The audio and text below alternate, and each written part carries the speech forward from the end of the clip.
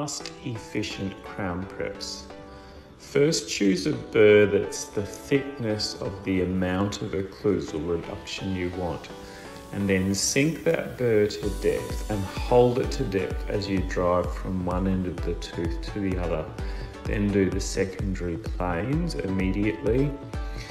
I often go to a fine burr to break the contacts.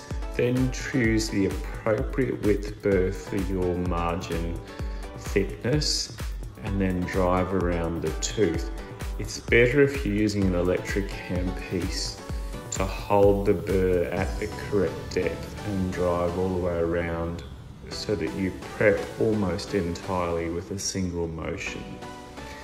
Then I want to get a fine burr only once the prep looks nice. So the prep has to look nice with the coarse burr first, and then you can get a fine burr and smooth it.